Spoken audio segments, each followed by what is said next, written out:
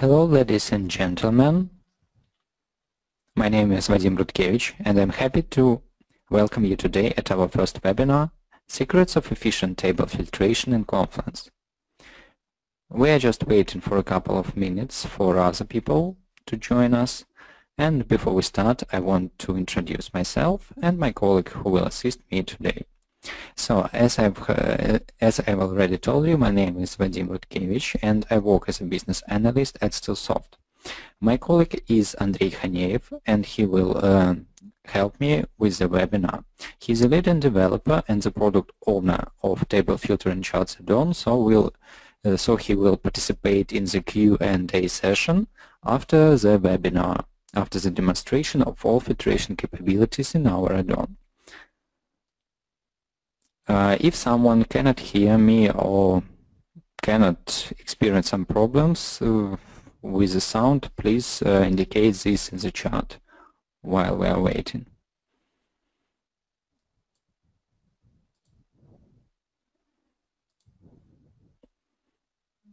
Hello, Nicholas. Can you hear me just at test?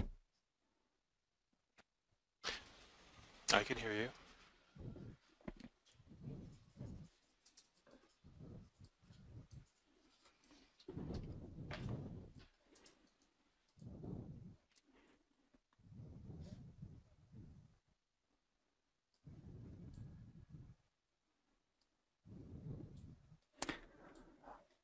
Okay, ladies and gentlemen, I think that it's time to start our demonstration. So I will share my screen, and then I will guide you through all the filtration capabilities that our add-on provides to its users.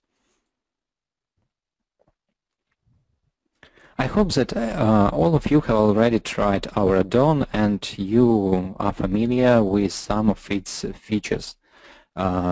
Today's webinar will show you all the best practices and approaches that you can use in your everyday work for efficient filtration of table data in Confluence. If you have any questions, you can ask them during the webinar, and we will ask them during the Q&A session. So I start. If we take a look at this picture, you can see that our add-on is equipped with a wide set of filters that you can use in your everyday life. So it includes the following ones: a drop-down filter, a free text filter, a global filter, a date range filter, a number range filter, and a visual filter. As you can see, you can apply any of these filter types for filtering content in your Confluence. So now I will tell you in more details about, I will speak in more details about each of these filters, so you can better understand in which situations you can apply them and how you can adjust their settings and configuration to get the results that you are really looking for. So the first filter and the oldest filter that we have in the add-on is the table filter and charts add-on. Is a drop-down filter. This filter type pulls all the unique values from the table column and allows you to select one or multiple values for filtration. For example, you can add this filter in the page view mode. So you click Add Filter, you select the column which you want to filter, and you select the filter type for adding.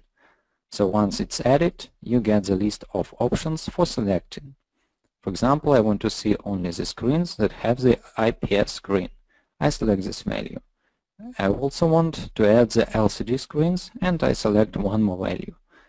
You can filter multiple columns at once. Nothing is found for something for new. In the recent version of the add-on, we added a capability to filter delimited values. This may happen in situations when you have several values enumerated in each cell and they're separated by some delimiter. For these situations, if you try to apply our drop-down filter, you will see something like this. All the values will be displayed as a single string. Instead of using this, you can edit the page, open the settings of the table filter, switch to the Filtration tab, and set the correct cell value delimiter. In our case, this is a comma. After saving the macro and the page, I can proceed to filtration. As you can see, now I have some specific values from each cell that were delimited. So now I can look for each of the value I'm interested in. This filter type also supports work with confluent statuses and with user mentions. It can be very convenient when you have some task lists or when you use the page properties report to generate some reports or see task lists for the whole team. In this case, you can just select the necessary. Also, for example, in our case, it was a series of blog posts, and see who wrote this or that blog post. For statuses, you have the same thing. As you can see, everything works smoothly, and you can select the status that you are really looking for. One augmentation that our add-on provides to its user is the current user option. It allows you to see only the things that relate to you. So, for example, when you log in as a Peter Jacobs, you will be able to see only entries for your account. For example, if I log into this page as an Ashley Stone, one moment.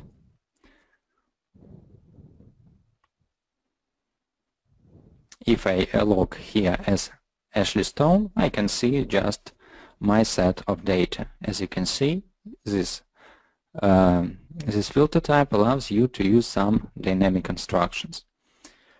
The next couple of filters I am going to talk about is a free text and a global filter. In general, the objectives that these filters perform, they are quite similar, and the main difference between them is the following. The free text filter operates with a single column, and a global filter allows you to filter throughout the table. So it's very convenient when you want to filter the whole table without specifying multiple free text filters for different columns. So let's see how it works. All you need is just to enter some text query. For example, as a target country, I can start entering Aus. Then I see that I have Austria and Australia. I can further specify the query, and finally I get Australia. So I can also enter Germany, and so on and so forth. So these two types of filters are ideal for different situations when you deal with unique values in your table columns, such as full names, names of countries, some number patterns, or something like this. These filters also support regular expressions, so you can use them in your everyday life. For example, here, the global filter looks for different last name patterns and looks for all last names that end at son, ron, ton, and for hen, when, dan. I can remove, for example, this one, and I will have only a person who has ton, so Ashley Stone, Nelson, Ashley Stone, Amberton, and so on and so forth. So the next example is employee skills. Here I also use regular expressions, and as you remember from the previous time, here you can also use the drop-down filter, but prior to adding this option, you have a capability to use the ampersand as the AND operator, and you can look for these values in your table column. So if I start writing something, so there are no people who have this, and you can enter something like this, and so on and so forth. So this filters allows you to enter some text queries, and they are quite flexible. One more example, you can, for example, you're looking for all transactions that were processed at 11 o'clock. Here you can apply our regular expression, for example, the one you see here. It looks for the time pattern that corresponds to 11 o'clock. For example, if I want to see all transactions that happened between 11 and 12 o'clock, I just update my query, or between 11 and 15 o'clock. This is what we have for free text and global filters. The next filter that we added in our add-on is a date range filter. This filter allows you to select the start and end dates for your time periods. So this filter is very efficient when you deal with some dates in your reports, when you deal with some financial data. So you can just add this filter on your management pane. For example, you have here. Oh well, we already have this one. Let's just remove and from scratch.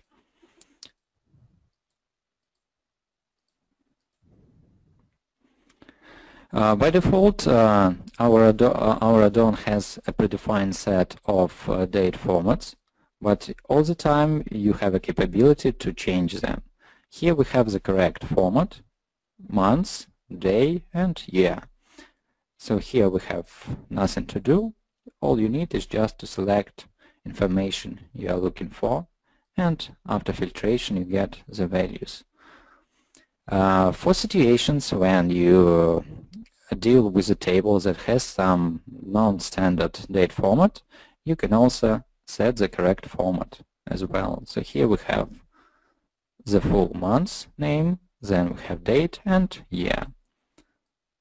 After updating, I can proceed to filtration.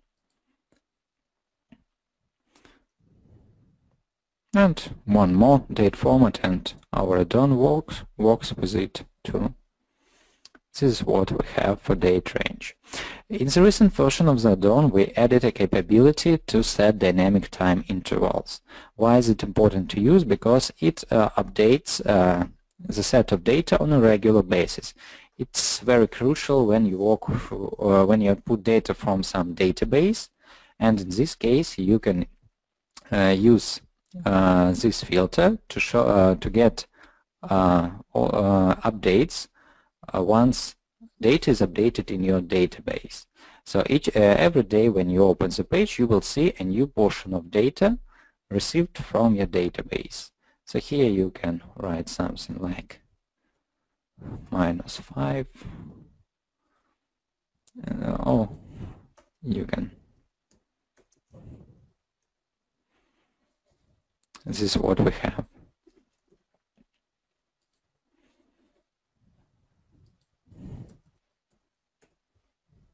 You can also use dates here, and it will work too. The next filter that is also equipped within the table filter macro is the number range filter. What does this filter allows you to do? It works with integer and decimal numbers. When using with decimal numbers, you will have to specify the correct decimal separator. It's needed for correct operation of such numbers. So what it allows you to do? It allows you to set the necessary number range for filtration. For example, let's write something like this and limit it to this. Here you can see what we can get, and let's just update something here. Our datings table is updated accordingly.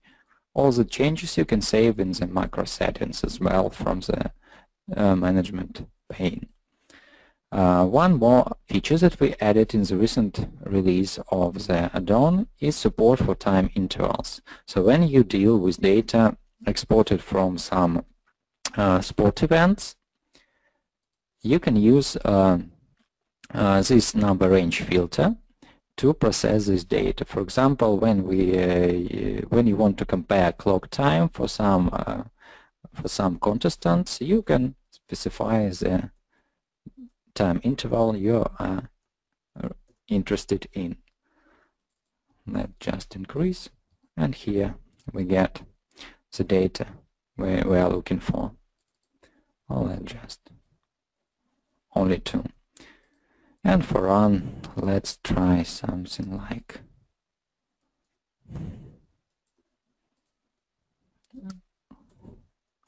6:45 to 7:30. Oh. Run.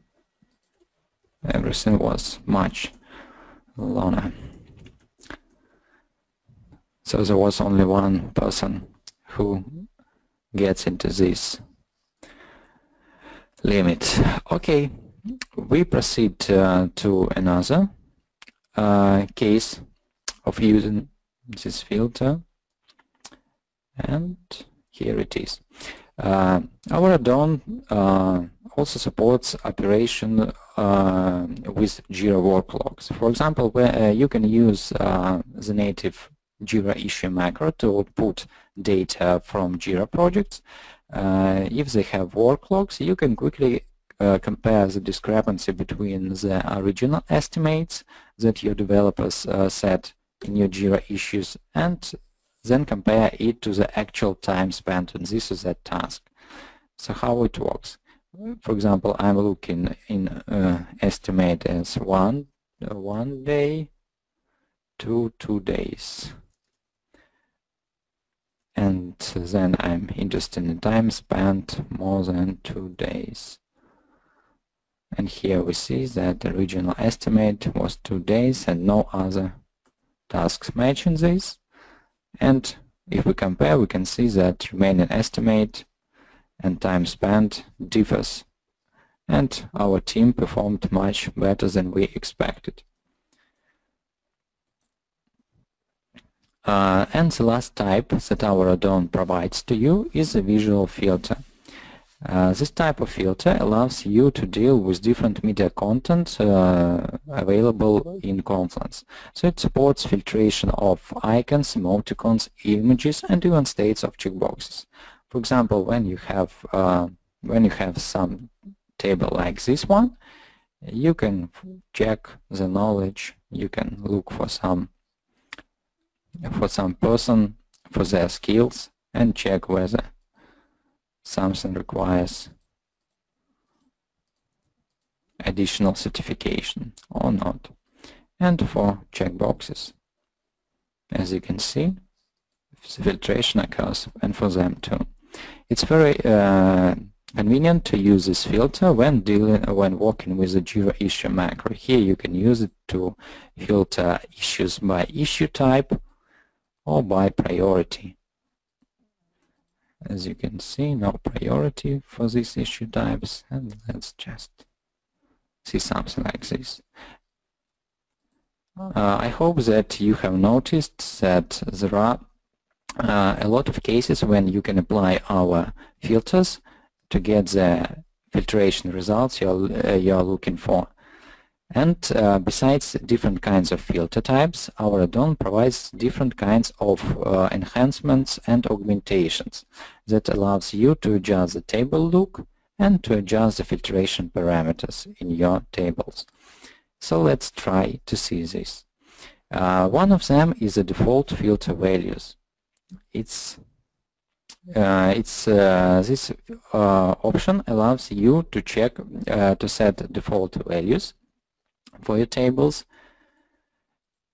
and keep them in the macro settings before you go to the page view mode and start filtration. You can set default filter values in the page edit mode. I will show you how it. We have here a very big table.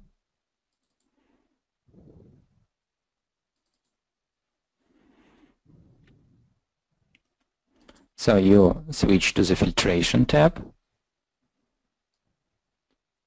and here you can select the necessary default values for each column of yours.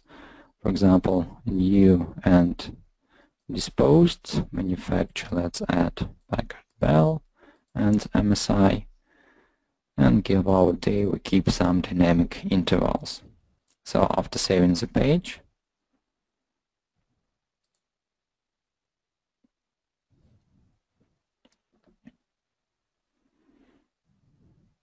you can see that our default values are displayed here. One more thing about default values is that you can keep save them right in the page view mode too. You can just quickly select the necessary ones, remove the unnecessary, and set them in the macro body. So upon the page reload, you will get the new default values in them. A lot of our customers use this option to limit the set of data displayed to other people who use components. They use default values usually with the options, with the following options, such as hide control buttons. In this case, they output some predefined set of data, and other people can only view this. And they also disable the change saving. In this case, other people can use filtration, can apply filtration to this data, but they will not be able to save the values and in such a way override the default values set by the author.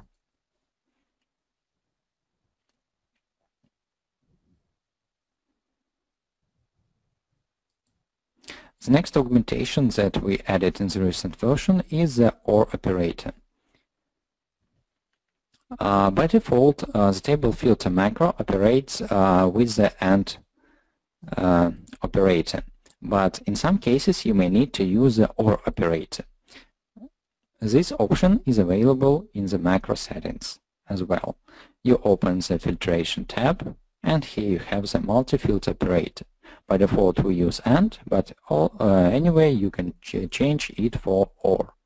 In this case, it will try to check any of the cells that match the selected criteria.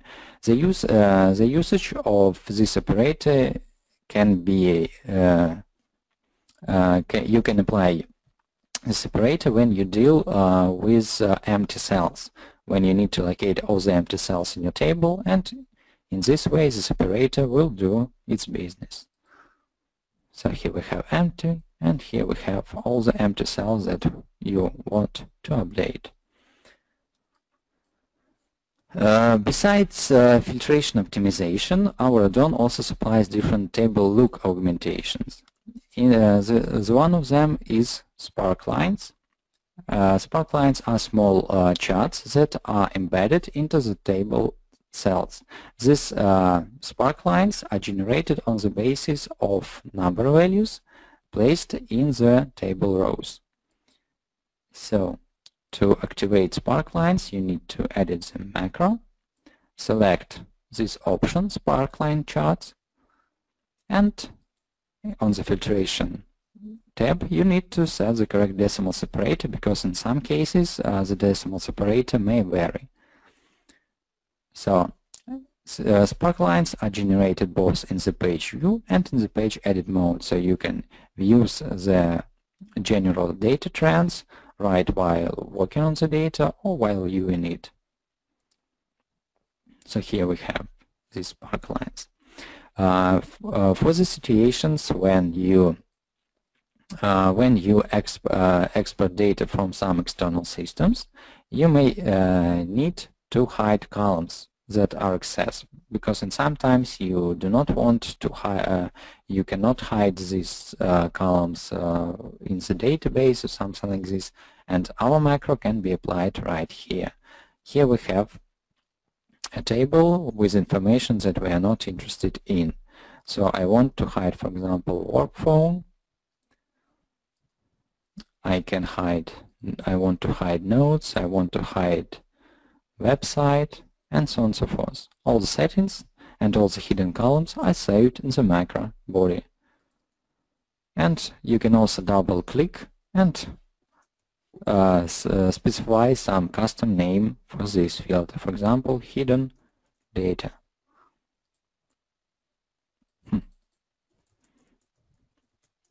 Don't forget to press enter. The other augmentation that is available in our add-on is the auto numbering option. In some cases you may need to apply the automatic row numbering. In this case our add-on supplies two types of numbering. You can find them on the Table View tab. Here we have the dynamic and static, and each of these types can show data in the ascending or descending order. It's up to you to decide which one to choose. It depends just on your situation. We usually use the dynamic enumeration when I want to see the instant number of values that match my criteria. And we use the static when we need to locate the table rows for update or to see whether they are placed in the table. So this option allows you to quickly locate them. The other option that we have is the default column sorting. In some situations the sorting order matters, and in this case the sorting by one column may be not enough. With our add-on you can do this quite quickly. You switch to the Table View tab, and here you can select the columns. I have a table, so I want to see people at first sorted by company in the ascending order, then I want to see them sorted by department, and finally by their full name. After saving, let's check. We have sorted them first by company, then by department, and then by their full name. So in this case you can select multiple columns for sorting, and this sorting order will be applied to the whole table. And the last two options which I want to tell you about allows you to limit the size of the displayed table. The first option is called the Show First and Rows, and it allows you to limit the number of rows shown in the table. It is also available on the Table View tab. Here you can specify the necessary number, and only the first rows will be shown from this table. When you filter, everything will be updated.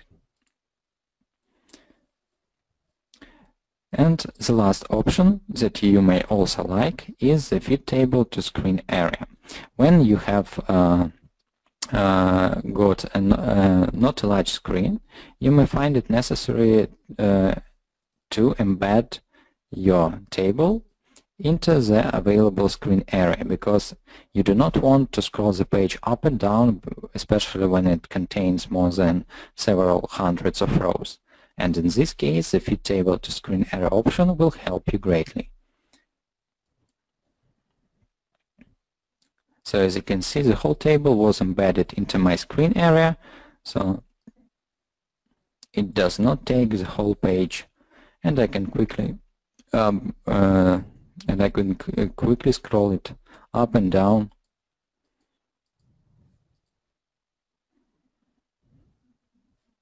So it's very convenient, and it does not consume much space of your screen.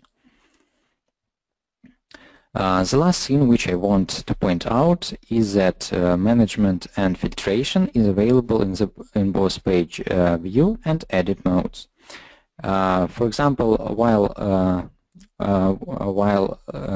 working with the page, in the page view mode you can quickly apply filters, but usually when you proceed to editing data you will not be able to see this filtered data. But with our add-on you can do this.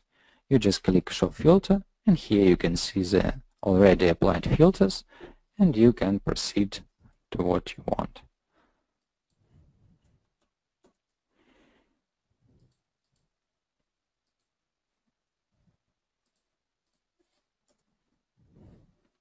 So here we have our values, and for example, let's change for another company. As you can see, filtration occurs in the page view mode. You can also add filters, like in the page view mode, and you can also remove them too. All the settings you can save right here, and after saving the settings and the page, you will also see all the new filters and all the updated values right in the page view mode. It's very convenient. And the last one is the insertion of macro and unwrapping of it. So in some situations when you deal with generic tables, it's it's necessary to quickly place it within the table filter macro. Instead of using the macro browser and trying to search for the macro here, or trying to enter some macro name, you can just, let's just unwrap it for a while. You just position your mouse pointer within the table and click the icon on the table management pane. So here you are, and your table is within the table filter macro. For the situations when you no longer need to filter the table data, you can unwrap it. You just select the macro and click unwrap. After this, the table filter macro is removed. So after saving the page, you will get just a normal table. Unfortunately, this option works just with generic tables that you can manually create in Confluence. It does not work with macros. I want to point out that our add-on supports different macros, both native and macros provided by other Atlassian vendors. So you get a very flexible tool that allows you to output data from external sources and filter them as you can do, for example, in Microsoft Excel. I hope that I think that that's all for now with the demonstration. So if you have any questions, let me just take a look. No questions for now. Okay, I will run a quick poll. Please answer these questions, and then we will proceed to the Q&A session.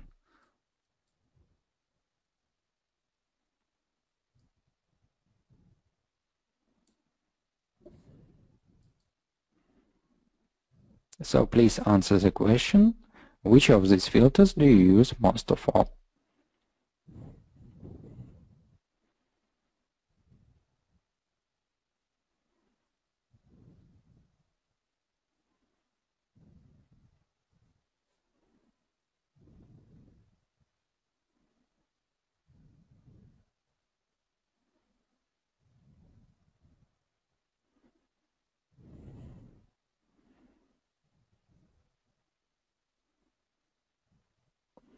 Okay, thank you for your answers. I'm closing this poll. And one more question.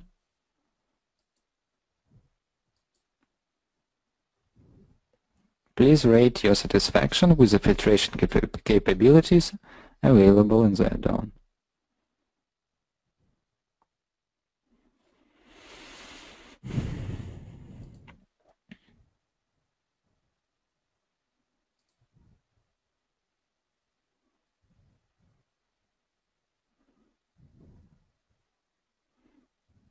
Okay, just a couple of seconds while some people are taking a decision.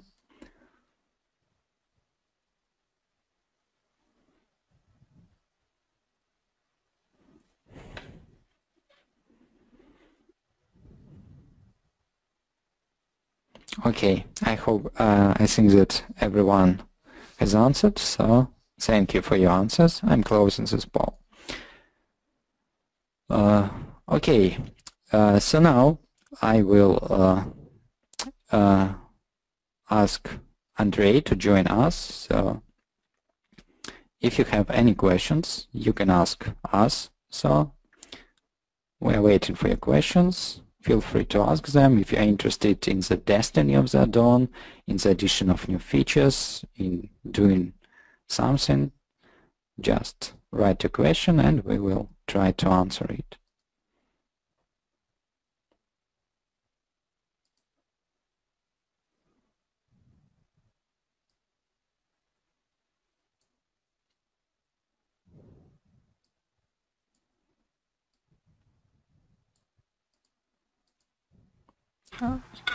Okay, Hoa.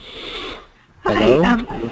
I was wondering, for your filters, how do you, are there best practices if I have multiple tables on one page? Because we have a page on Confluence that's pretty unruly. It's got probably about 11 columns across and then 50 or 60 rows within each table, and I've probably got about 3 of those tables on one Confluence page. So would I just apply the filter on each table within that page, and if I wanted to search on all of them, I would have to reformat that page and just use one big giant table? Does that make sense? If I understand correctly, you have multiple tables on your Confluence page. Is it so? Yes, multiple pages. Okay, you can place all your tables within the one table filter macro, and it will work, and it will filter all these tables at once, if they have, of course, some common values. Oh, perfect. Okay, thank you. Okay, no problem. You're welcome.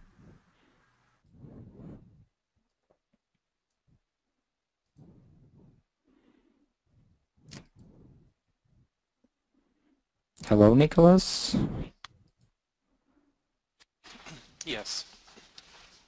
I was wondering if you can provide a URL to explanation of the syntax of the filters that you showed earlier, where regular expressions. Regular expressions, that's right. Okay, all information is available in our documentation site, which is available at docs.stillsoft.com.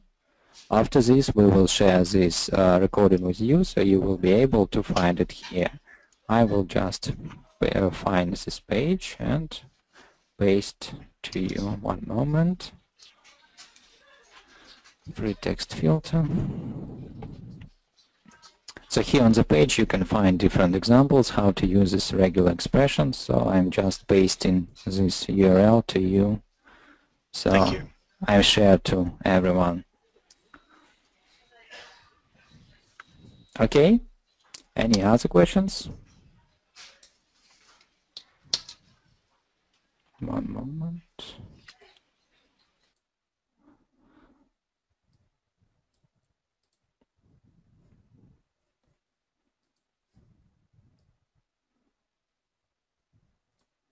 So do you have any other questions?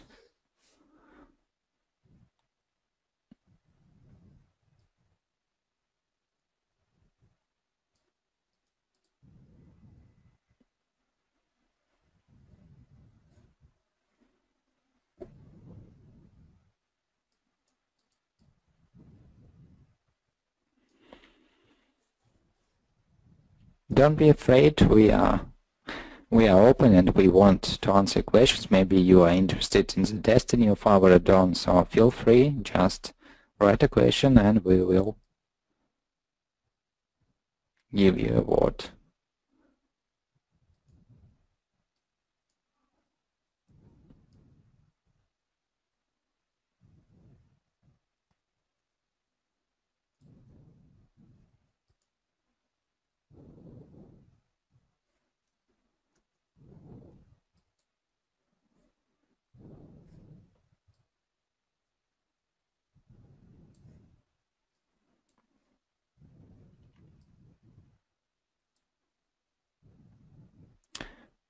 Okay, I see that there are no more questions, so I consider that this session is closed for now.